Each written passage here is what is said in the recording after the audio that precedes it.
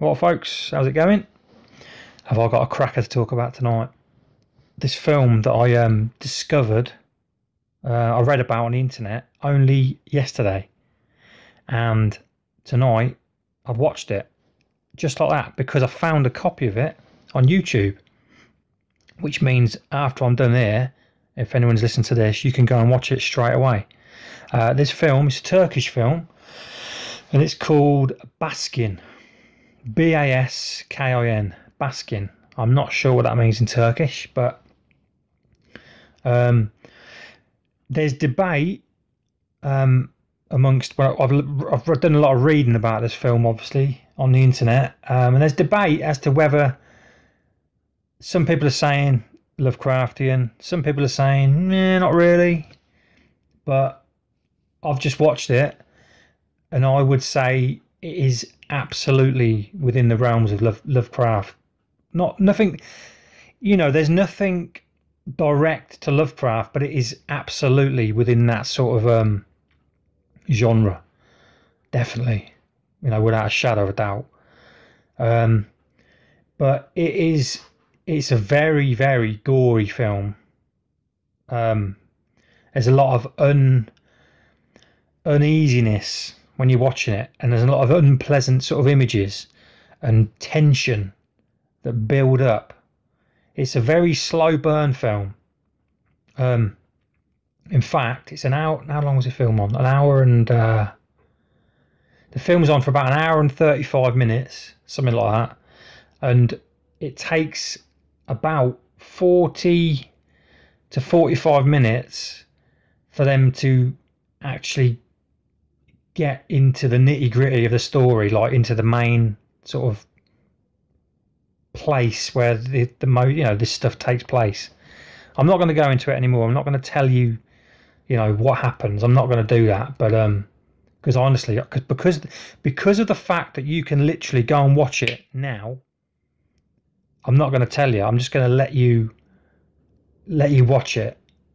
What you will need to do though, it took a bit of tinkering, because it's in Turkish. Obviously, if you're Turkish and you speak Turkish, you'll be absolutely fine, but I don't, obviously. But when you go on YouTube, you can go on to... hold on a minute, let me have a look. I'm actually having a look now. Yeah, you go on to... If you're on a telly, if you're watching it on a telly version of YouTube, you go to the captions bit. Yeah, and it will come up and ask you your preferred language for caption, which is like subtitles. It'll come up, and that's how I watched it last night. Obviously you have to read a lot of it, but yeah. You know what, I just thought I actually really want to talk about this film. So what I think is, if anyone's listening and they want to go and watch it first, maybe do that, and then if you feel like coming back and listen to what I've got to say about it, then do that. But I'm sitting here and I've got it on now because I'm obviously checking out how to do the captions and that to try and tell you lot, and I just want to talk about it. So I'll do a little talk for about it, because obviously it was really good. It was really good. I'll give you a basic outline. So anyone that don't want to know anything about it, turn off now. Yeah. Spoiler warning. Anyway, the story basically goes, there's these police officers. They're in this cafe, just chatting and talking, having a bit of a silly conversation about football and betting, and then it turns to like sexual and some sort of bit seedy sort of elements of that, talking about shagging animals and stuff, as you do. And then the people that run the cafe, there's a bit of tension between them, and they end up having a bit of a fight. But during this, you see this hooded creature thing, whatever the hell it is, in like a robe, carrying this bucket of like just meat and blood and stuff, and he carried it to the back door of the cafe, and he knocks and he hands it in, and then the bloke's cooking this. Is the meat? It's strange, right? Because it's well how they've done it, but they almost made me like this meat, just looking at it, it just made me feel sick. It just made me not want to eat meat again. You know, just, I don't know I don't know how they achieved that in my head, but they've made me think this is disgusting. Probably the thought that it might not be flipping animal. But yeah, so he's cooking this meat, and there's this whole background of like just tension and sort of like dread going on during the whole thing. Even when they're talking about football, there's just something running in the background of the film and in your mind, and it just makes you uneasy. It's really good. So anyway, they get called away to this. It's like they get called as backup to this. They're called to this. I can't remember the area of town, but it's like a dodgy area. And on the way, they're driving there because they've been called by some other coppers. And on the way there, they're talking about this area. And one of the driver, I think the driver who's driving their van, says, "I've heard all these sort of strange stories over the years from this area. Things go on here that can't be explained or whatever." And so that sort of sets the tone up again. And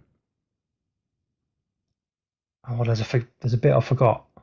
I forget it. I'm not going to go through it in that much detail. But anyway, they get to this area, and suddenly this naked person runs out in the road, and they hit him. No, they don't. A naked person runs across the road, and it shocks them. They get out and have a look, and there's all these frogs on the road. Why the hell there's loads of frogs on the road? Probably because it's a little bit creepy, a little bit disgusting. So anyway, they carry on driving, and suddenly they hit someone standing in the road, and they're dead, and they crash their van into the river. And when they get out, there's all these weirdo sort of people sitting around like a campfire, but like a drum fire, like a, you know, in like a barrel. And they're really creepy looking people, and this is their, you know, they're almost, it's almost like weirdos that you'd find in like Innsmouth from Lovecraft stories, and these weird towns you get. They're just very weird people. And the coppers get one of these fellas to take them to this place that they're looking for. They're trying to get to backup. So they go through the woods and come out in front of this massive sort of grand old house. Well, it even looks even more vast than that, to be honest. But and there's a cop car out the front, but its lights flashing, and they're like, "What's going on here?" So they go in. They're looking for their colleague, I guess, who radioed in for help. And they venture into this building, and the tension that I felt watching this film all the way through. But at this point, I remember sitting there this was about the last 40 minutes where it really gets kicked in, and I sat there and I paused it, and I was like, I've got to go out, I've got to go toilet now, because the tension that was building up, honest to God, because I'm thinking it's dark, like, and I've got to go toilet. This little bit of childish brain at the back of my head is thinking, I've got a feeling that in a few minutes I'm not going to want to go out to the toilet in the dark. It's that ridiculous. That sounds pathetic and ridiculous, but I'm being honest. It created that sort of mentality in me while I'm sitting there transfixed. But I was just absolutely fixed on this film, and it drew me in so much that I'm thinking, you know, it's just almost like daring yourself to carry on, to press play, to carry on with the film. So anyway, yeah, it got to this bit when they're venturing into the building, and I nearly ran out of breath then. And they're venturing into the building, and there's all sorts of like symbols on the walls and sort of like hanging sort of things, and like weird little, I don't know, sort of little like things people have made, creepy looking things that are hanging from the ceiling. And they walk into this one room, and they find this, he's a copper, probably their colleague. They don't know him though, and he's just standing there in this dark room, beating his head against the wall, like just continuous. And when they go over to him and stop him, he's just got this strange look on his face, and he's making all these whimpering noises. And again, that just adds to it, because you think, what the hell are we in, what are we in store for here? You know? And so they venture further, and they come to this like a stairwell, and they shine the torches down, and it's just pitch black. I'm just sitting there, and I'm just like, don't go down there. Just get the hell out of there now. Get out now, and don't look back. That's what I'd have done. But of course, they go down, and what they find is like, this is a point where I didn't know what was going on, and basically what they just found was just this, like, it's just like a torture chamber full of people that are just so fucked up that, like, I don't quite get how they got there. It's some sort of cult, anyway. It's some sort of cult. Christ, I'm rambling on this one. Sorry about this, guys. My brain's a mess. They find like a cult down there, and there's all these fucked up sort of people, and they're all writhing around on the floor and like burying their faces in blood and shit and stuff. And suddenly they realise that these coppers are there, and all hell breaks loose, and they just start attacking them. And it's just the imagery is just so startling. It's like it's just shocking seeing it, you know. But on that same note, it's exactly what I'm looking for in a horror film. It's dread. It was just dread, because I didn't know what was going on. So anyway, they there's like a blackout, and the coppers are like, you know, probably been hit on the head and passed out, and they wake up. They're all chained to the walls. And there's all these flipping weirdo freak things writhing around in front of them.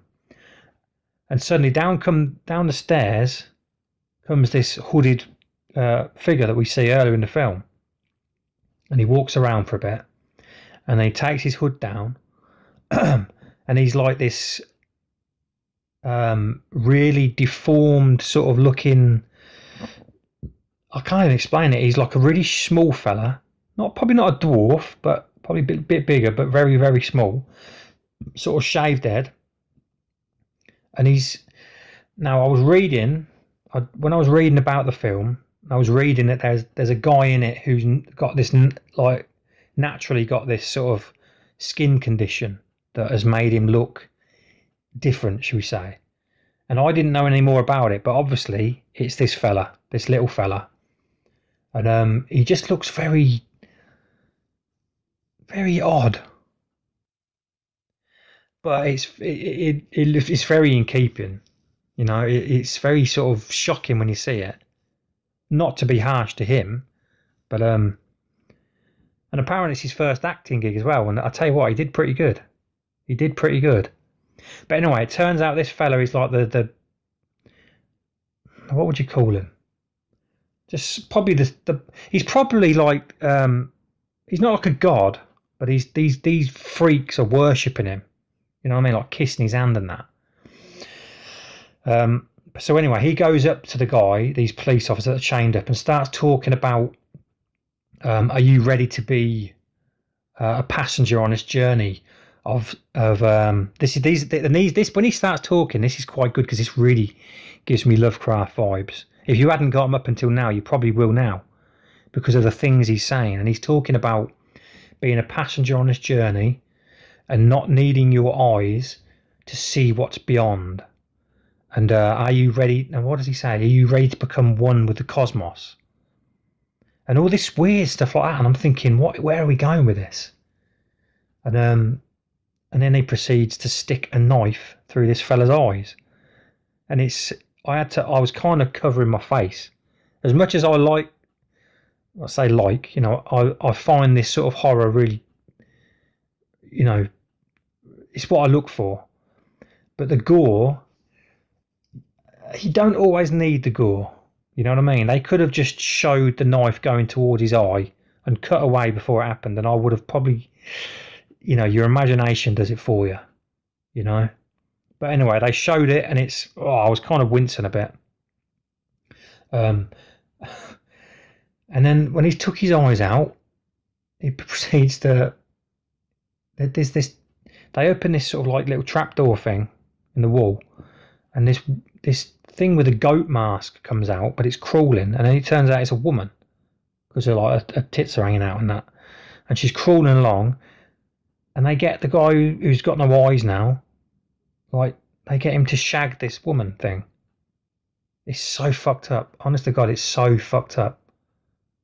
And the weird little boss dude says, "Don't let me down." I don't know what exactly what that means, but yeah, he gets him to shag this woman creature thing, and I don't think he's happy, because then he goes to one of the other coppers,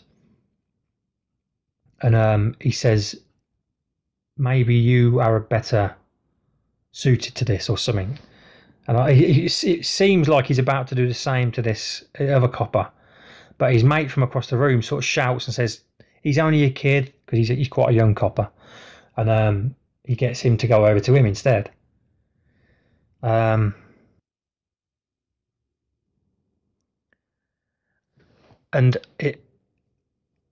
there's a flashback a little bit earlier in the film where it shows this young copper and the boss dude. Not the boss dude, the main copper, who's pretty pally with the young copper. I think the older copper knew his dad or something, and he's sort of he look after him in the force. Anyway, there's a flashback where they're sitting back in the cafe from the beginning, and they're talking. And at one point, the older copper says, "Have a look round. Are we the only ones here?" And the young copper looks around and he spots this hooded figure, and he's like, "Boss, what's that? What is that?"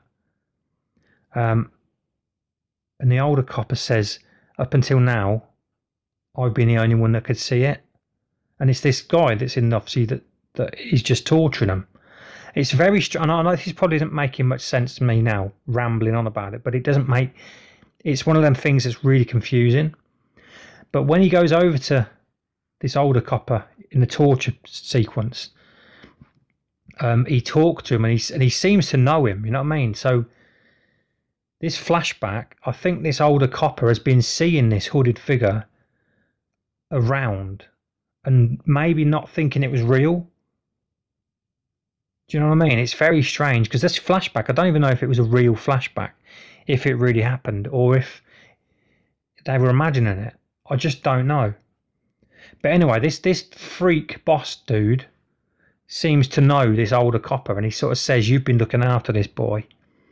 You've been looking after him."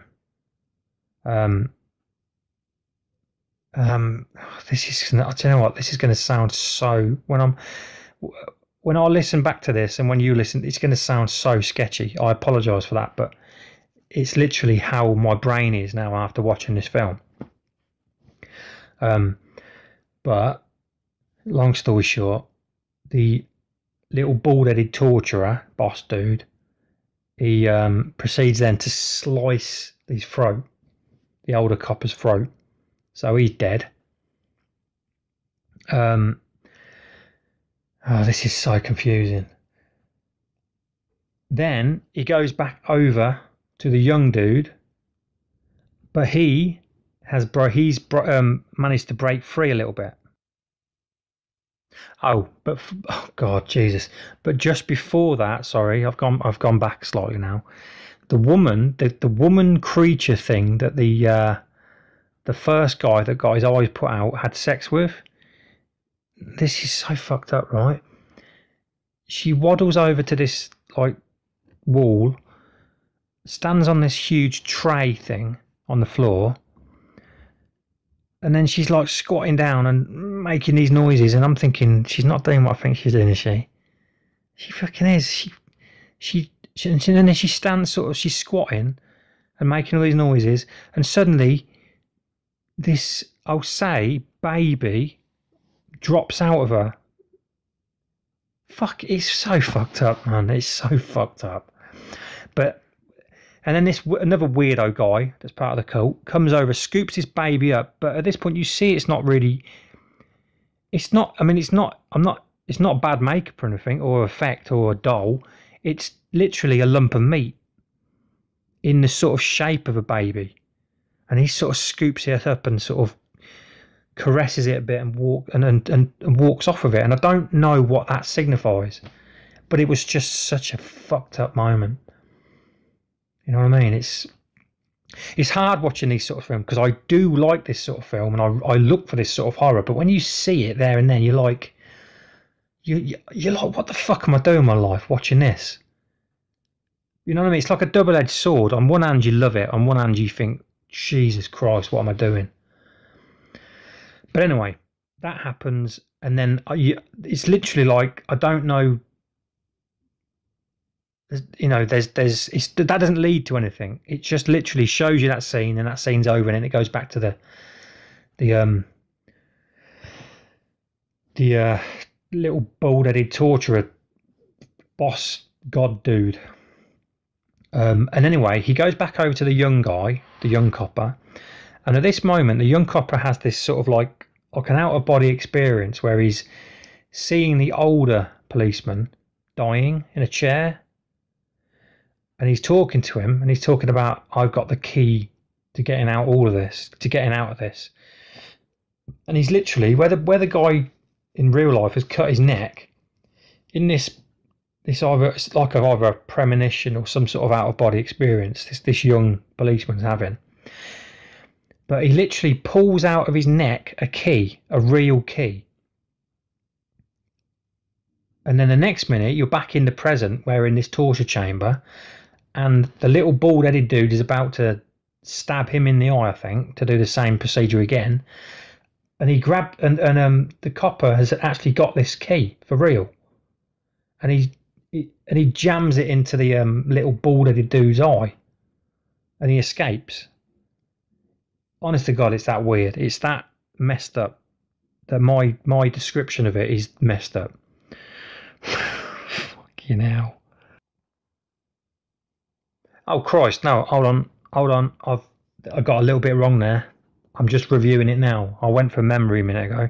He don't jam the key into his eye. He jams it straight in the middle of his forehead. That's right. And then this little bald freak dude falls back and seems to be either in pain or dead. And then the young copper escapes. He breaks through his chains. And he picks up this chair and just starts smashing it into this little dude on the floor. Anyway, yeah, so I got that bit wrong, yeah. But anyway, so the young copper escapes, and he does that, and then he makes it back up the stairs and out of the building. And as he comes out of the building, he goes through the woods again, and he finds himself back out on the road. And this is like a real twisty bit. He comes back out onto this road. Suddenly, there's his headlights. Bang! He gets hit. And you can guess what he gets hit by, can't you? It's the flipping van that he was in at the beginning, near the halfway through, that hits the person on the road and careens into the river, and they get out. See all these weird people, and this, you know what I mean? It's like I don't know what. Good twist, but I don't quite know what it means, you know what I mean? Whether they're just he's locked in a cycle or what, I don't know. And that's basically the end. But I mean, you've probably watched it by now, but it's so worth watching. It's so creepy. One thing that disappointed me a little bit is all the talk when they're in the dungeon, torture basement, chamber thing, whatever it's called. All the talk of the cosmos and opening up your minds to what's beyond and that. I was kind of hoping that we were going to see some kind of vision of like a gateway or another realm, or we were going to see some kind of hint towards there being like an elder god or something. That this, You know, this little bald guy wasn't. I didn't want him to be it.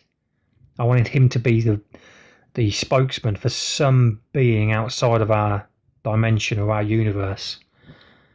Do you know what I mean by that? Just and also, you'll have watched it by now. When he escapes and he comes outside the building again because he's escaped, if you notice, like the whole building's draped in red light. And I was sat there when he was coming out the doors and it was all red. I was thinking, hold on, this could be a really good moment where he could stand outside them doors and he could show us like what he's seeing. And what he's seeing is, it's like you're realising that he's not, like this house is not in the middle of the woods. It's literally like another dimension or something.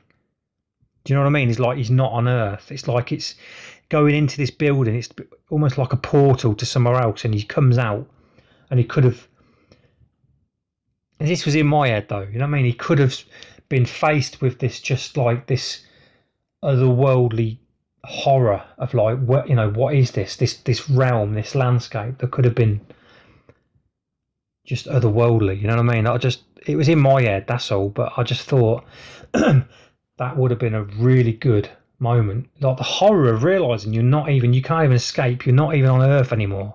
You're not even in this dimension. Anyway, that was just my little bit of disappointment there, because I thought that's what was coming. I really did. Because I mean, when they went in, the house wasn't bathed in red light, so why is it bathed in red light now? You know what I mean? Anyway, but beyond that, I think the film was absolutely brilliant, and I just can't get over how uneasy it made me feel. So uneasy, and the build up to it was just great. It really was great, and it's almost everything I was looking for in a Lovecraftian cosmic horror sort of thing. Like I say, there's people online that are debating whether it's Lovecraftian or not, but I think it absolutely is, because it's completely a realm, a step into the unknown, of mystery and of dread, and obviously this cult, they worship. I still think there's something beyond the little bald torturer dude. There's something beyond him, I'm telling you. I don't know what it is, but I so they're a cult. That's completely in keeping with Lovecraft again. Anyway, you watch it and you'll make your own mind up. But I personally think it is well within the realms of Lovecraft. And yeah, I ain't got much more to say, to be honest. So I'll leave it there so I don't bore you. But take a look. I'll put the link in, because you can literally go and watch it now. I mean, I don't know why it's on YouTube, but it is. Put the captions on to whatever language you speak, and off you go. Anyway, thanks for listening to this video. It's been about, what, half an hour, 28 minutes? Yeah, so thanks for listening, guys. I'll see you in the next video. Cheerio.